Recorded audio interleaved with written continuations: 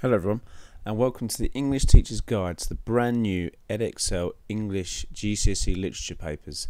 And today we're looking at how to answer question B, which is the Shakespeare questions for paper 1. We've already looked at how to plan this question. Please feel free to go back and look at that video, but this video will focus on how to answer this question. So, just to remind you very quickly about the structure of the papers. Now, all the GCSEs are terminal, which means all your exams come at the end. There's no controlled assessment. This exam paper is 50% of your course. Obviously, that means the second paper is the remaining 50%. 1 hour and 45-minute paper, 2 sections. Section A, which we're focusing on, is Shakespeare. And there are 2 questions already. One will be extract-based, which you've already done the videos for, and you can view those via my website. And also the more essay-based question, which we're focusing on in this video. In the second section, you have 1 essay based on a post-1914 text, which you would have studied in class. 2 quick questions for you again to check on your understanding. 1, what does the mark scheme say you need to do to achieve perfect marks? 2, what method should you use to answer the question in order to achieve perfect marks? So please pause this, note down and discuss your views, and then when you're ready, let's reveal the answer. So, there's the mark scheme. I'm not going to talk in detail about this mark scheme because we've already viewed that in our how to plan question, which goes through in detail the kind of things that you should cover. This is obviously the planning method. Again, we looked at that in our previous video. It's here if you want to pause and have a look at it, but again, do look back at the other video if you want to make sure that you've got the correct method in your mind. How to answer is what we're focusing on today.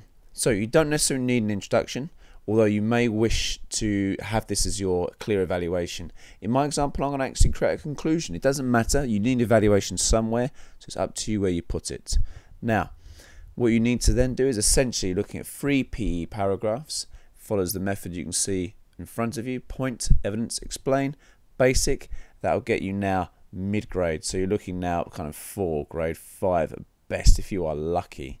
But what you need to make sure you're then doing is all the other aspects of analysis. Although in the mark scheme it doesn't necessarily say you need to have that analysis, but it clearly, if you're analysing, you're being perceptive. So that's the best way to make sure you are being perceptive and thorough in your work. Explore alternative interpretations, but you must make sure you also include context.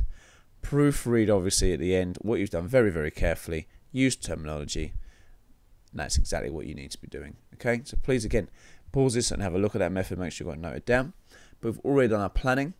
So let's look at our questions, shall we? So once more, in this extract, because again, we're looking at the second question, it does make reference to the first question, question A. In this extract, there is conflict between the characters. Explore the importance of conflict elsewhere in the play.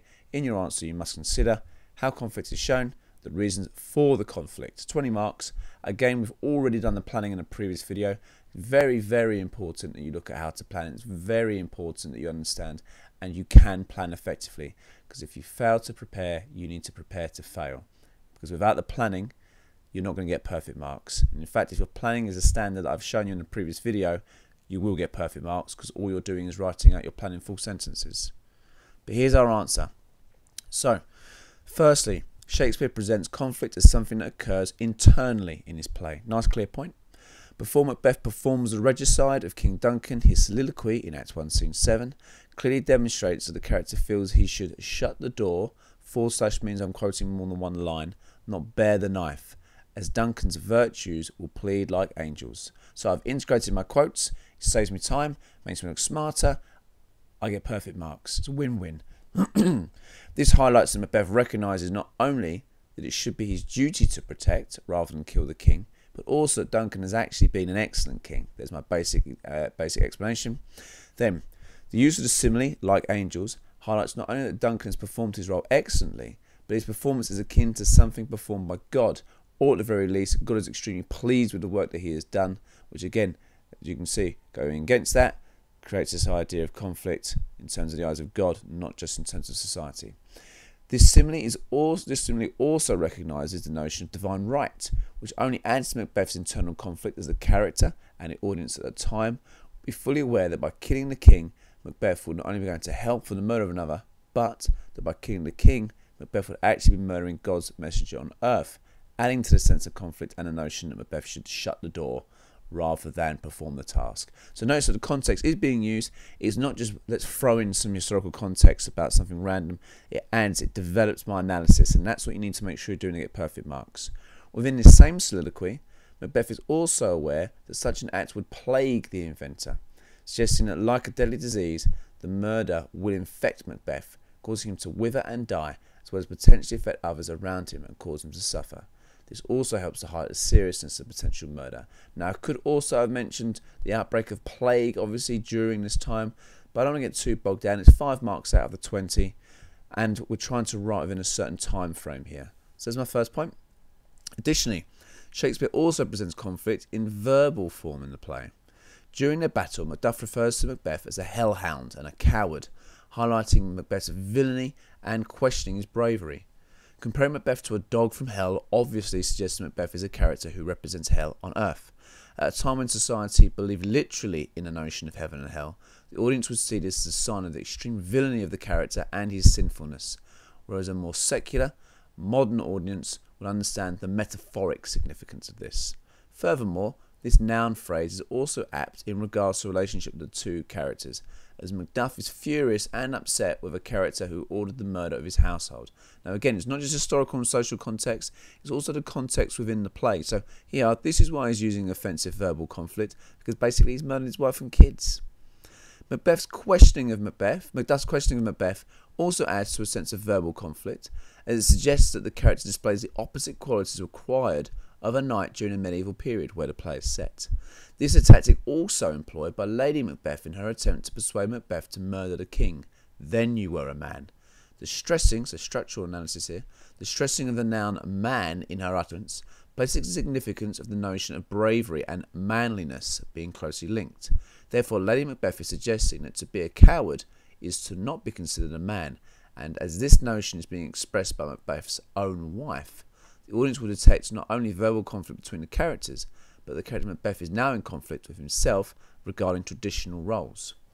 And then finally, with my conclusion, although again, we could have done this as an introduction, finally, Shakespeare presents conflict as being something physical. Physical conflict runs throughout the play, helping to set the violent tone of the play from the very first scene in the play, Battle Lost and Won, highlighting the turmoil in regards to the ruling of Scotland, which very much mirrored the fears society had in regards to the leadership of England at the time the play was first performed.